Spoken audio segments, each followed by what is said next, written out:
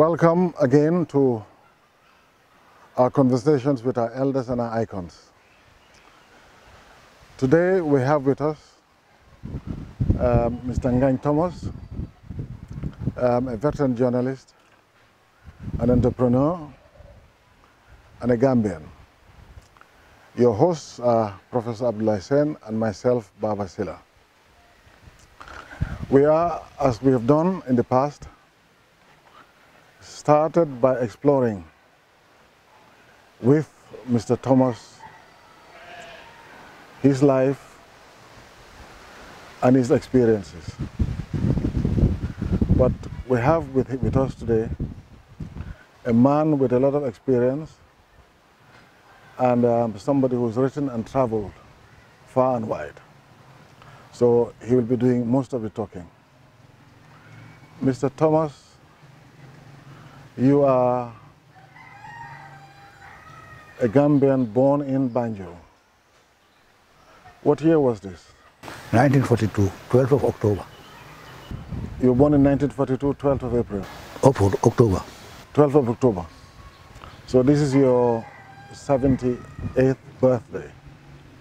As I understand it, you look like you're not even 70. Okay. You were born in Banjul. Did you grow up in Banjul? Oh, I was born and bred in Banjul, I would say. I went to Albion School, my kindergarten school, and from Albion we went to St. Mary's School, where I graduated to the Methodist Boys High School. We spent 6 years at the Methodist Boys High School, and after the 5th form, I went to take up a job as a first laboratory assistant at the School of Science.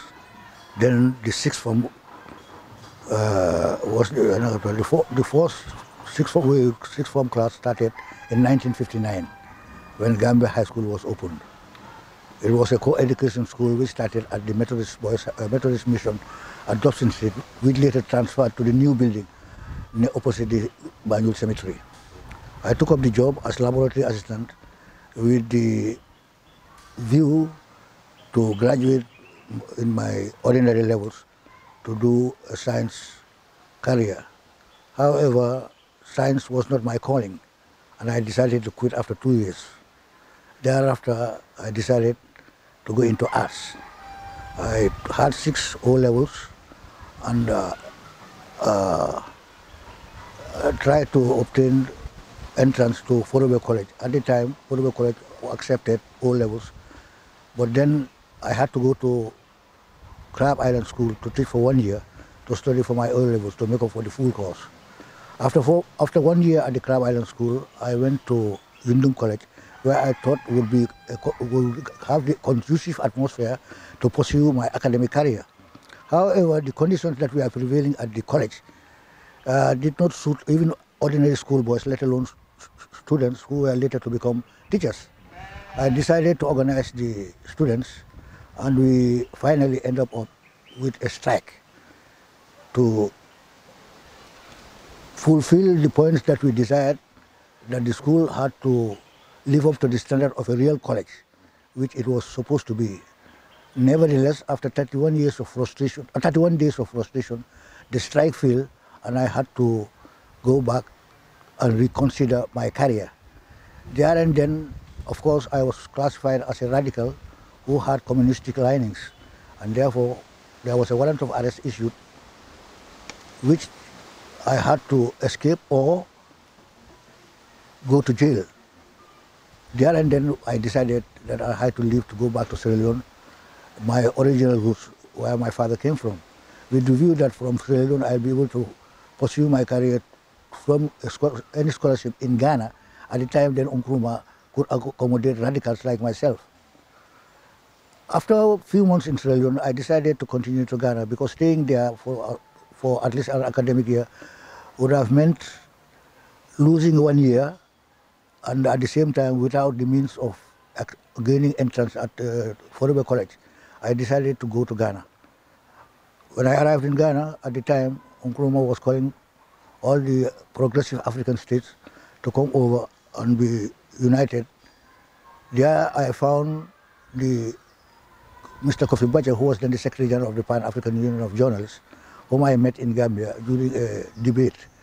I introduced myself to him and told him of my plans to travel abroad to further my education. He asked me what I wanted to pursue. I told him that I wanted to pursue a career in journalism.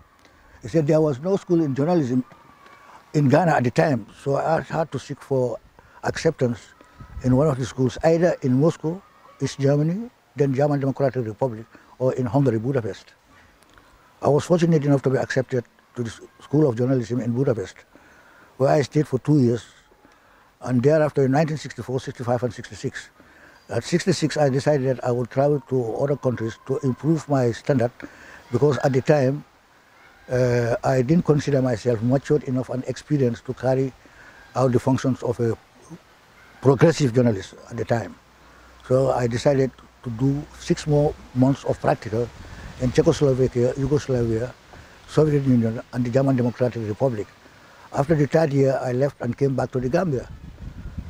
On my return, I applied for the post of an assistant information officer. But then the salaries were so discouraging that I decided to further my studies, and then on my return, perhaps I will be able to establish my own paper, which I did. I went to Birmingham, and I created the first Gambian Journalist Association. I was the Secretary General then, and we had a conference in Czechoslovakia. Yeah, but what year was this? This was in 1967. Okay. So I traveled to Czechoslovakia in 1967, and in Prague, the International Organization of Journalists was organizing a world conference of journalists. There I took part, and thereafter I traveled to England, where I decided to stay to pursue my course of journalism. For 6 years, I worked in different papers, attended several courses, and at the end of the day, I was able to achieve the degree of efficiency which I considered to be sufficient enough to enable me to establish a paper on my return home. I stayed in England for about 7 years, and in 1972 I returned back to the Gambia. After 2 years of freelance journalism, to acquaint myself with the political atmosphere in the Gambia and all the areas of interest which I pursued, I decided to launch my own paper called The Gambian in 1974. Okay, but what was the political climate like at the time? The political climate was hostile. It was just at the time when the colonialists gave the toughest time to journalists, because at the time there were no progressive journalists who could confront the colonial powers. I was one of the leaders of the progressive elements who were classified as communist agents. But fortunately enough, after establishing my paper, I was able to prove myself as a professional journalist rather than the recalcitrant I was considered to be. However, I continued my paper for 20 years. And at the advent of Yahya Jammeh's coming to power, I decided that I would quit, because I knew for a fact that any journalist who dared to face a young soldier with power, drunken with power, and a dictator for that matter, would be risking his life. I decided to close my paper. At the end of 1970 to 1994, I decided to go back into freelance.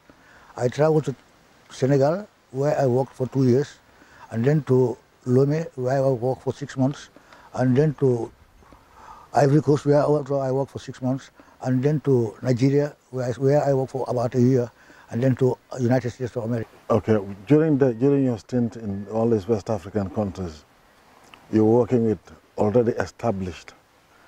Well, as a freelance, my articles were written in English and translated.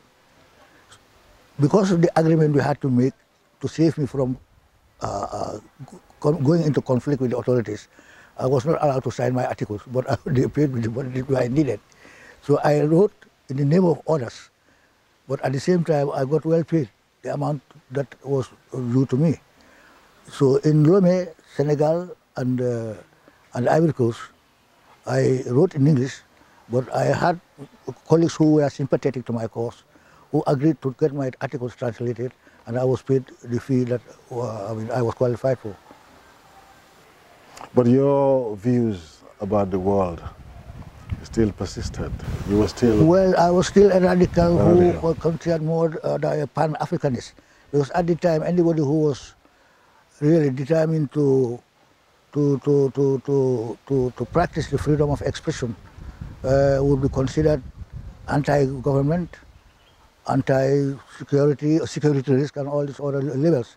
However, I was lucky that more often than not, I was able to escape their plots, because in some cases they had the intelligence service to cover me. Some were able to compromise with me, some were hostile, and I, in the end, had to decide that I either resign or continue to stay in England. But then I chose the latter. I had to come back home. But when you came back home, you also veered into other areas, such as entrepreneurship. Well, I went into publishing, because the first almanac I published, which was of Jawara and the promotion of the Gambia and the Libya Associate Union, was the photograph of Jawara and Gaddafi on a calendar, which gave me the capital I needed to go into other areas of publication, like brochures, publications of magazines. I wrote also in Liberia, together with a Senegalese journalist, Abdoulaye Sow. The paper was called Griot de Cayor. I wrote the first magazine promoting Liberia. Unfortunately, we are so successful that I was requested by the Minister of Information of Liberia to stay in the country for 2 years. So I wrote 4 editions, which earned me a lot of money to come back home after 2 years. But you also were one of the pioneers of billboards. Well, that comes into, you are right. What happened was that I was going to Ghana to print this almanac I told you about, Jawara and Gaddafi. On my way from the airport, I saw billboards, which never existed in the Gambia. So I said, wow, here is an opportunity that I can capture, take it to Gambia, sell the idea, and see if it would be lucrative enough for me to continue. I came back, there was nobody billboard. The Nigerian Airways company decided to sponsor me. I knew for a fact that they could use me, so I decided to go on my own independently. Either they buy as customers or leave me alone to pursue my marketing exercises. And that I succeeded in doing.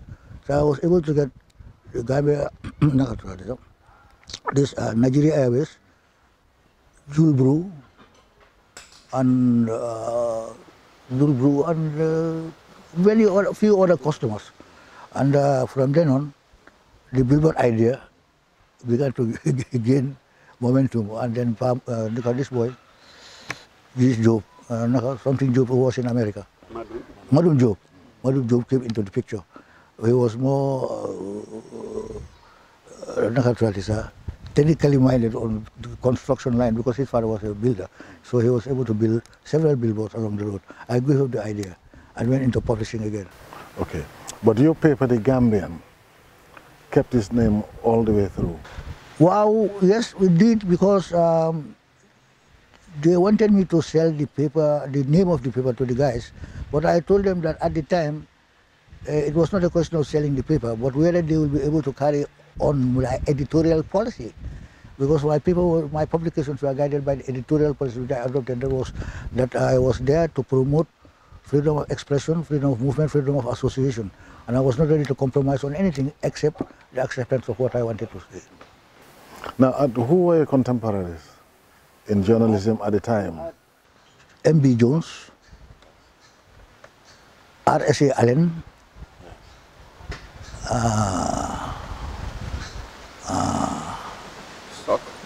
Persok, Batarawale. Yes. And those were Dixon Colley? Dixon Colley, that's yes. right, Dixon Colley.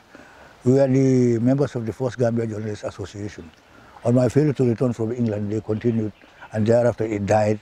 And I came to know, when I was with the Gambian Press Union, that their first Gambia Press Union was established in, I don't know which year. They forgot the history of the former association, but it never existed long enough to be recognized as such. You know.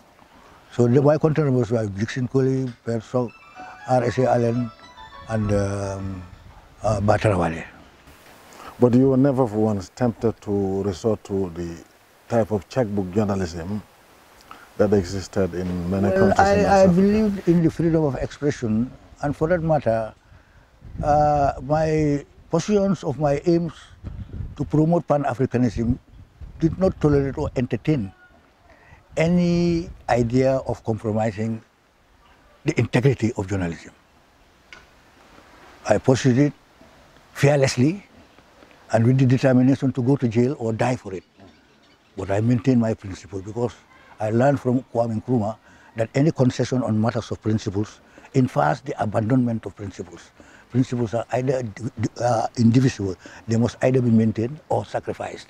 And I was not ready to sacrifice the principles of journalism. Therefore, I went throughout my career and even after my career, to the very day that here I am sitting down, I will never compromise the integrity of journalism. Okay. Earlier on, you talked about the coming of Yahya Jammeh and Jammeh's rule. In 1994. That was in 1994. And Jammeh came and overthrew the regime that was here. Now, where did you find yourself?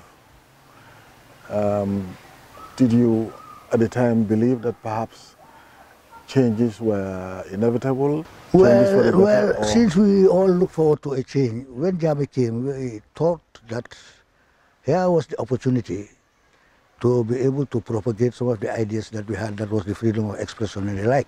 But my experience with governments like Kwame Nkrumah, Idi Amin, Sekou Touré, I thought that the Gambia could also resort to the same end. And therefore I became very cautious with Jammeh, giving him time to see whether he was going to pursue meaningfully the aims and objectives that we look forward to. But time proved that he was not the guy. Yeah, but the initial rhetoric was very much welcome and considered to be something that we could pursue. But knowing the guy, after having assisted him to, or advised him to form the Jammeh Foundation, which I founded together with Dr. Sajatal, I considered receiving and giving away money as something that was not a prudent exercise. Rather, we should institutionalize an organization through which money could be funded, we used to fund and received and put into a proper good purpose. He agreed. So we founded the Jammeh Foundation. After Dr. Tal acquainting him with the idea that I had the idea to create a foundation which would pursue these aims, he agreed that he will finance it. So I told him that it will be very proper to call it Jammeh Foundation. And he swallowed my idea hook, with a line. He advised Baba Touré to work with me, and Baba gave me $150,000 in the beginning. And I decided that I would keep the money to work out means of creating funds that we could use as a takeoff. In that area, I organized a reception at the Senegambia Hotel. Prior to that, I had the idea in Ghana that you could sell tables for gold table, silver table, and bronze table at a price which will generate an income to finance our activities. Okay, but up till then, you had the idea that Jammeh was a progressive leader and Jammeh... No, intermittently I found him to be very unpredictable, distrustful, hostile, and anti-intellectual. So I became very cautious of what I was going through, and I began to take the greatest care. One, in meeting him, the deliberations, what I had to say and what I had not to say, and then the activities that I carried out, whether they were in conformity with my original beliefs or not. By so doing, I found him to be an incompatible character with me, or my aspirations. But I couldn't expose myself as such. So therefore, I cautiously maneuvered until when we handed over we ended the the launching committee, and I handed over all the $1.2 million that I collected in a month to ICD. At the end of it, we had a meeting at the State House where I was greatly thanked and praised by Jammeh.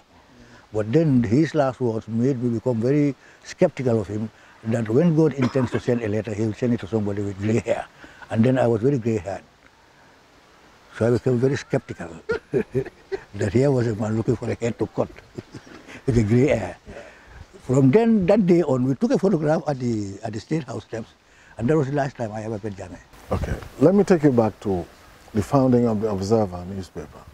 Oh yeah, I worked in Observer. I understand that Jammeh was advised by Dr. Tal or whoever to establish a paper because it would have been your mouthpiece to sell. Yes, but before the Observer, the idea was to create a paper called The Patriot, which I edited, 4 editions. What I did was I serialized the manifesto of the party, plus my editorials, to promote the idea of promoting the freedom of expression. But then the senior members of the party had a meeting with me during when I was told that Jammeh was not interested in newspapers, and that it was more of a benefit to forget the idea rather than pushing it towards an end which will become catastrophic. So we decided to forgo the whole thing. Then came the Observer. Jammeh spoke to Saja, and Saja promised him that I would talk to Ngange, who I consider to be more competent than most of his contemporaries here. He will take over the editorship. But then when Saja told me, I told him that on condition that we will not compromise the editorial policy which I had already established, and that was the freedom of expression without interference. They agreed.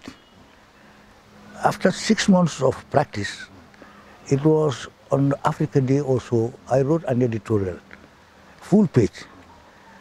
I really credited him with the performance of his government in the first 3 months.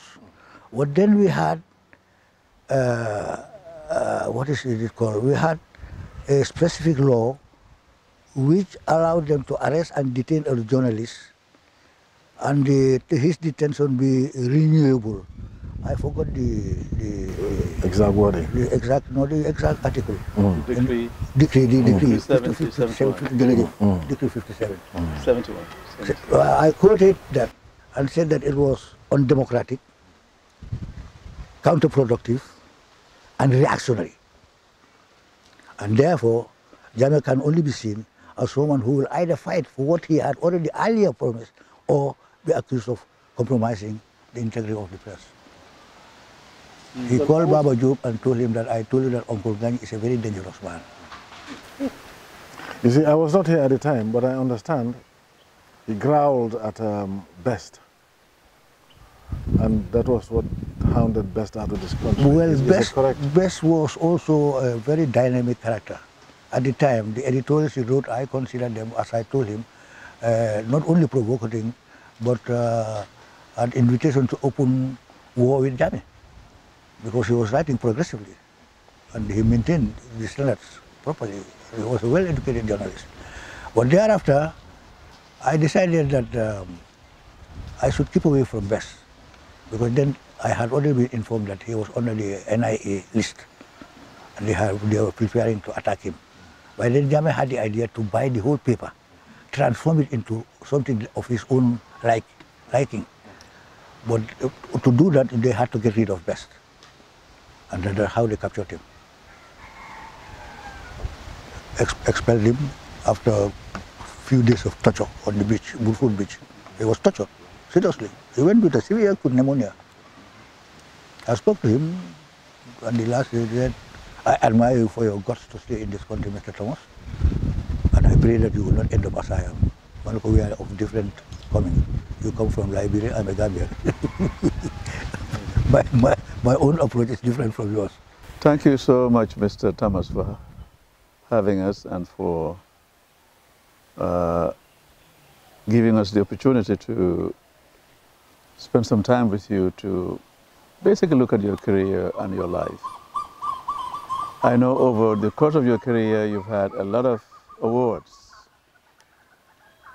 One of them was given to you by the United Nations Democracy Fund, and the plaque is right here. Could you tell us a little bit more about it? After all said and done during the 50 years of my career, I came to the conclusion that I had to write an article analyzing the situation which led to the fall of Jammeh, how we left this country in disgrace and dishonor. So I wrote an article, Yaya Jammeh lives in disgrace and dishonor. The article was so well received by every Tom, Dick and Harry in this country, and my fellow journalists considered me to be someone who deserves recognition. At the time, I think they had in mind the press union of presenting awards to elderly journalists like Batarawale, myself, and OJ's brother. OJ, he's your elder brother. What's his name? OJ Minister, his elder brother. The three of us were recipients of this award, which was sponsored by the United Nations Democratic Fund, and through the press union, we were awarded these awards. I think I deserve it, first of all, because we are the pioneers of journalism in this country. When I started, there were very few journalists. There were not actually trained journalists as such. I was the first journalist who went really through academic training to come back and launch my own paper, for that matter, which I wrote for 20 years. So again, I wrote not only to make money, but I wrote to enlighten Gambians, to fight for certain principles which I considered honorable and which the public appreciated. And through their support, this paper was able to survive on its own without being corrupted by the then corrupt elements who were out to silence anybody who opposed their dishonorable aims and objectives. To this end, my contribution stood out more openly when I went into investigative journalism, when I engaged in investigative journalism to expose the corrupt practices of the Customs Department from 1984 to 1989. There was a sum of $850 million embezzled by the custom officers and those who were engaged in their delivery services.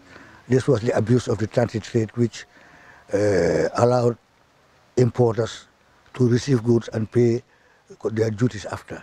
But then they decided to assign the delivery of goods to foreign countries, and that means that in transit they will not pay to the Gambian government a single butu, but to the government where the goods were loaded, and these were all false declarations. Through my investigations and the opportunity that enabled me to gain documentary evidences, which I used to prove these cases, I was able to get the top brass of the Customs Department, 7 of them, dismissed. And indeed, Jawara called for their trial in court. But then, after public sympathy and the Gambians' approaches to silence me, they were dismissed. But the investigation I did during those 5 months really earned me a reputation, which to this day is what I'm enjoying. That I was able to go through that exercise without being corrupted, and they had already made approaches to corrupt me with about $4 million at the time. Who of the Gambia would have refused $4 million at the time? At the time, very few, if any. I did reject it. They are all hearing me. They know that what I'm saying is actual, factual, is true.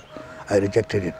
But fortunately enough, I was able to earn more than I expected, in fact, because there was a Lebanese who was called Gassi Mahmoud, who became the arch enemy of the customs officers because they had denied him the facilities they gave to the other importers. So he helped in exposing their malpractices, and the false documents I was able to obtain came from him. So we assigned private eye in London to investigate and get us the manifestos of the 67 ships that came during this period and we did not pay the custom duties. I was able to obtain those information, the manifest, and the signature of the importers, which really astounded the Gambian public. How did Ngange succeed in getting such documentary evidence? The president told them that I told you that Ngange does not tell lies. Funnily enough, he said, I could defend. So I was credited to the point that he gave me a contract of $10,000 a month for 6 months. The civil servant at the time, Pa Jallo of NIA, rejected the idea and said, no, Sadaura, this is too much. He said, no, you are civil servants. Then you will not enjoy a pension, you will not enjoy all the benefits you enjoy. Allow him to write the first edition. If we agreed, fair enough, we continue. If we disagree, we forget him. But I know that he's competent, he's professionally competent to do it.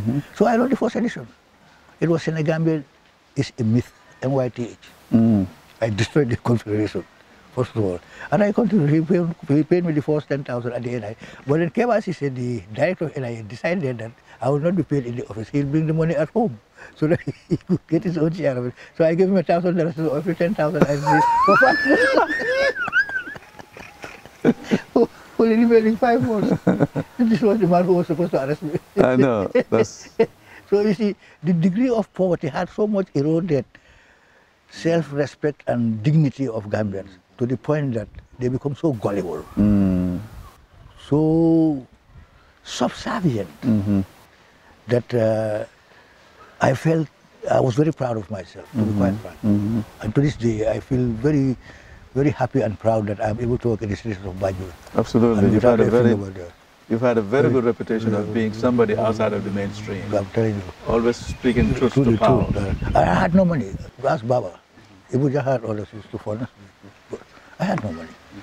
But I lived honorably, because I'm not an easily approachable character. You know what I mean. I can take my point, stand my, at any time. And fortunately enough, it paid me well. So journalism in the Gambia, I could say to a great extent, was really fought for to maintain the principles of our forefathers in the Pan-African struggle for freedom of expression. And this I succeeded in doing. What would you say is the state of journalism today? Maybe you can give us a... I think they are very fortunate that in these current times, the government has become more tolerant. There has been more international recognition of the rights of journalists.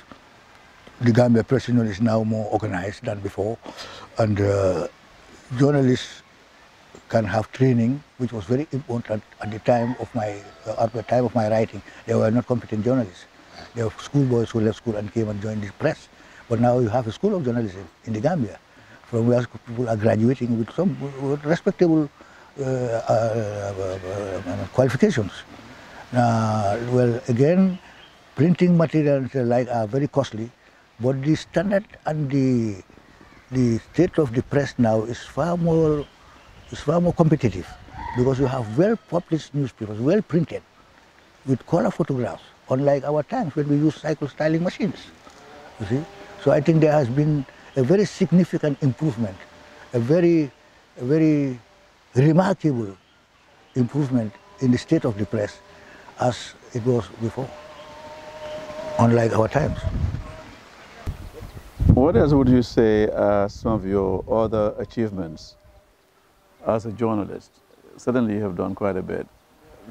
Have you had any relations with the trade unions? Well, yes, Emi Jaro was my mentor, who was then the secretary of the IACFTU, International Confederation of Trade Unions.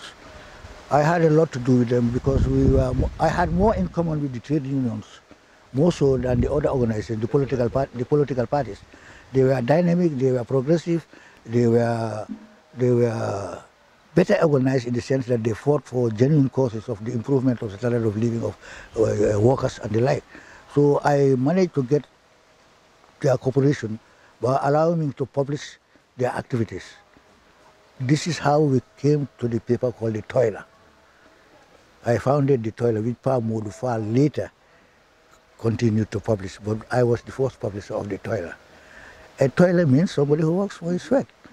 So, but then again, the unions were not that so organized to be able to provide the required funds to meet the cost of printing of these newspapers to the standard that we required, well printed, with the technology, of course, machines and the training. It was lacking. But nevertheless, I had their cooperation and their support in the publishing of trade union activities in the Gambia. When you think about your life as a journalist, as a Gambian, and somebody who has been quite active before independence, during independence, or shortly after independence, to the current period before Yahya Jammeh came to power, can you assess for us? Are you optimistic? Are you disappointed? Are you? No, on the contrary, I am very optimistic and not disappointed for the fact that when I decided to leave this country to go and study journalism, we had only the news bulletin. Gambian News Bulletin? Yes, which was government printed. I think Jones was with his Outlook, which had stories from abroad, tales. Allen had not reached really any recognizable level which could give the paper the standard it required. So my going to Europe to study was primarily to come and improve the standard of journalism in this country, which I succeeded in doing because I printed the first properly printed paper in Senegal.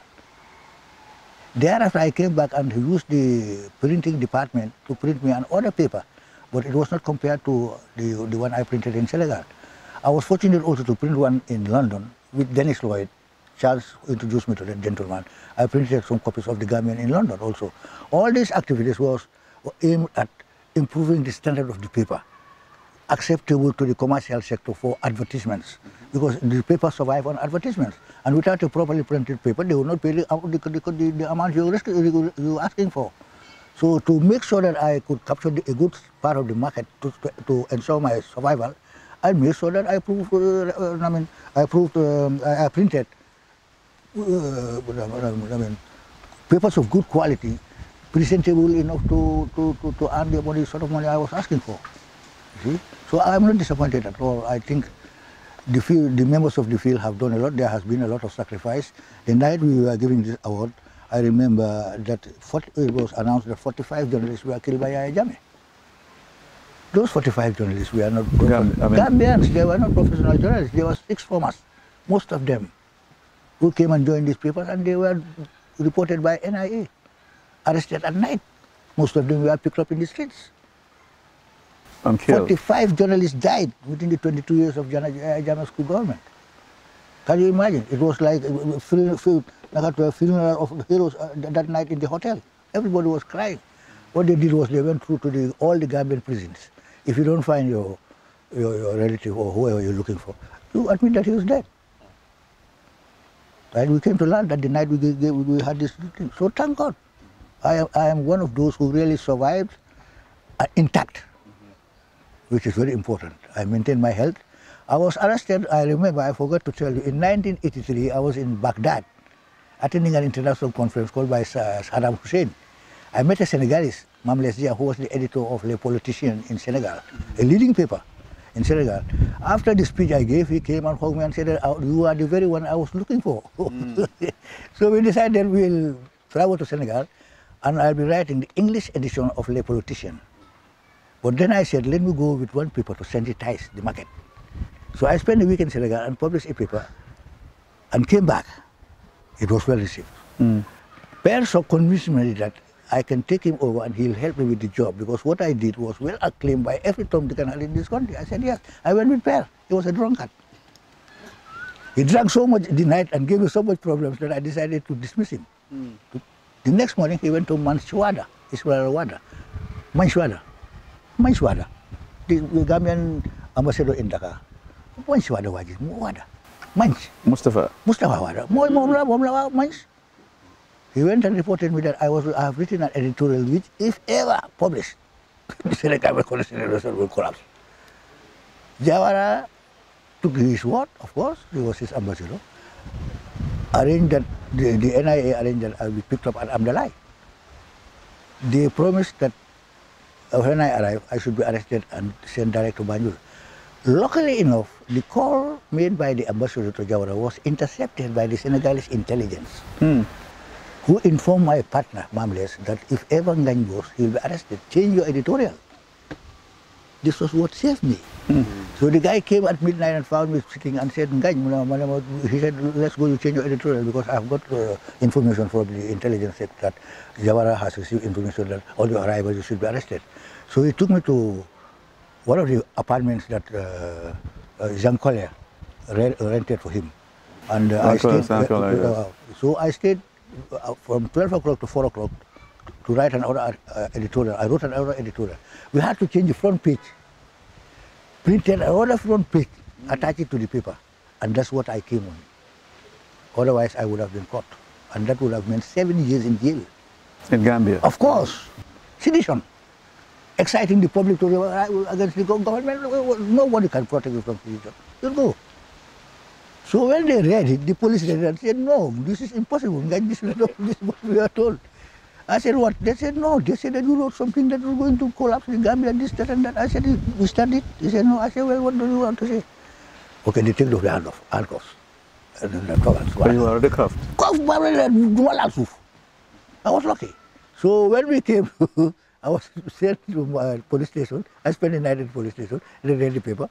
The next morning, they took it to the president. The president said, release it. Far from I told him that I should be taken to Mile 2 so that I will be threatened never to come back with any material that they will become suspicious of. Fafambai, he was what, minister? That's why he ended the way he's ended. Well, I wouldn't say women. They took me to Mile 2, maximum security, where I found 11 people waiting for the death sentence.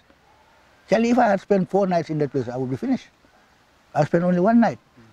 Dumako Fate, Hata Bojang at the time, published a paper alleging that the green bottles of oils that were given as gifts from the Saudi government was being sold by the PPP. And he also was in Mile 2. Hata Bojang. The whole night he spent reading the Quran, praying for me, and said that next morning you will be released. I swear, we swear that I will be released. And the next morning, text come at 9 o'clock said that I should come back to the police station. They escorted me to the police station. He signed my release and said, Mas,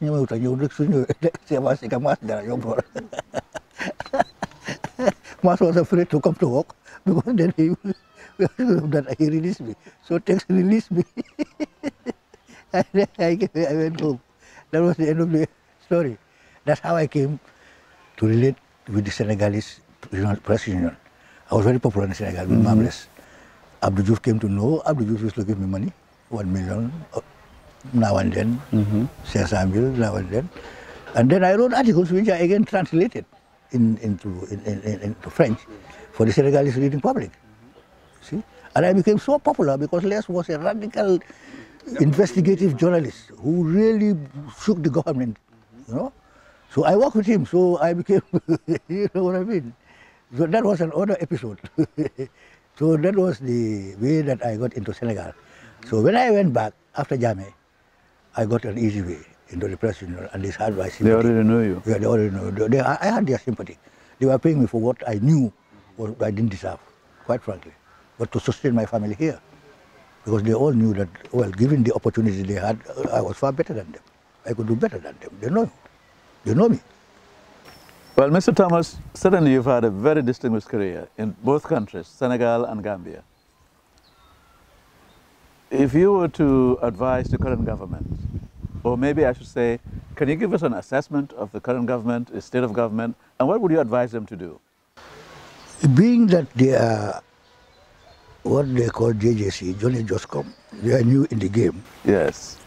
I would say that there was a lot of room for improvement in their performances, considering the initial stage, how they have maneuvered and how they have come to offer solutions to the problems that long stood in the history of Gambia's records. However, I think a diversion from the usual trend of focusing on tourism and all these other sectors without giving agriculture its due will always make our efforts futile. At the end of the day, we will never make it without taking agriculture more seriously, giving it the impetus it needs, the input it needs to allow Gambians to become independent and self-sufficient. in their daily food: rice, groundnut, millet, coarse. There is no substitute for food. And when food fails, civilization falls apart. Gambians are only making efforts that will bring temporary solutions. But to get a final end to our problems is to concentrate on agriculture and give it the priority it deserves. Education, health, and all this other obviously are important. But without agriculture giving us the generated income to meet the cost of these other social services, we will be nowhere. We have learned from history that all those countries that fail, everything started from the failure of their agricultural projects. In the end, tourism is a volatile industry. Depending on it is risky.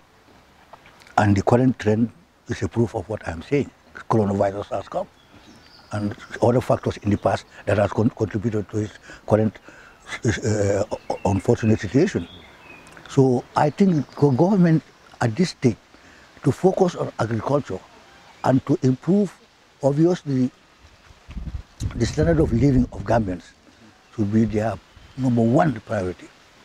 Unless and until this country is able to feed itself and be able to export even the excess that we can make without exaggeration, we will never prosper.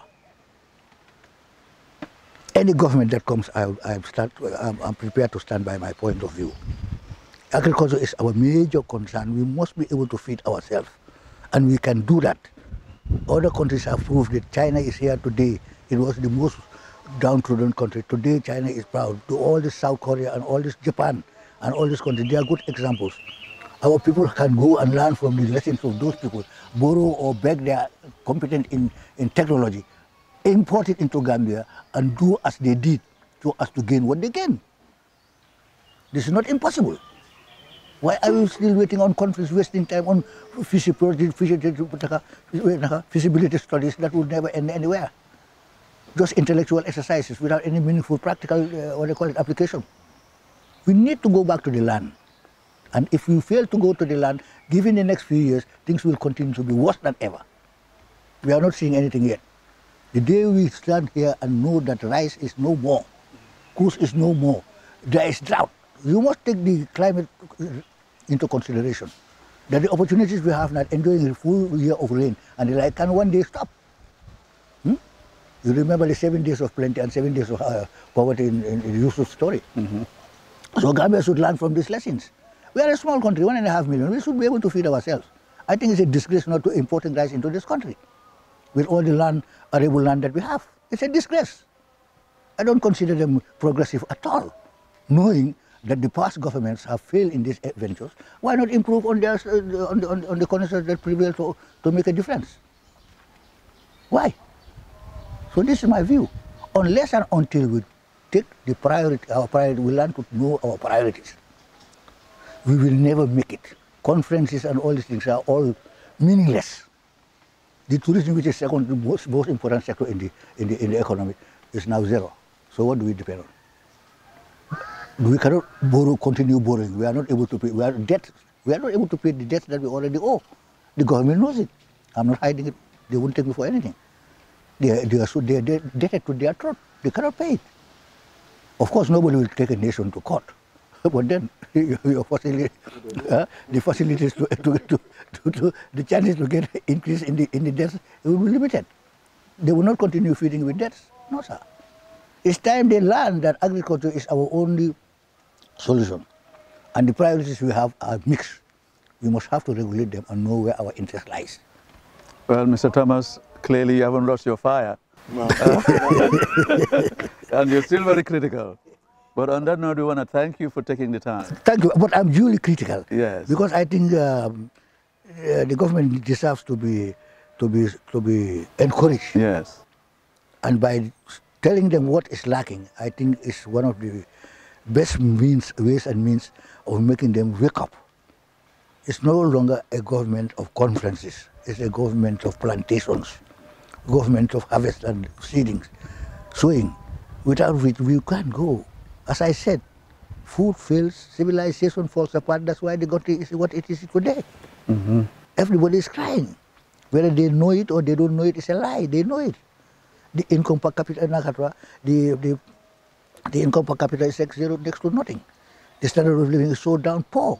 It's very poor. Gambians are very poor. They're one of the poorest countries in the world. And we shouldn't be, because 1.8 million with this amount of land.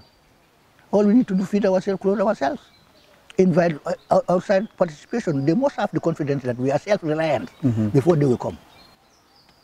Nobody will give you money knowing that you cannot pay it. Absolutely. Oh yeah, well, 1, 2 make 4. Well, you've provided us with a very important blueprint for the country, and I hope the powers that be listen to you in the process. So thank you so much, Mr. Thomas. You're welcome. For taking the time. Thank you for having me. Yeah.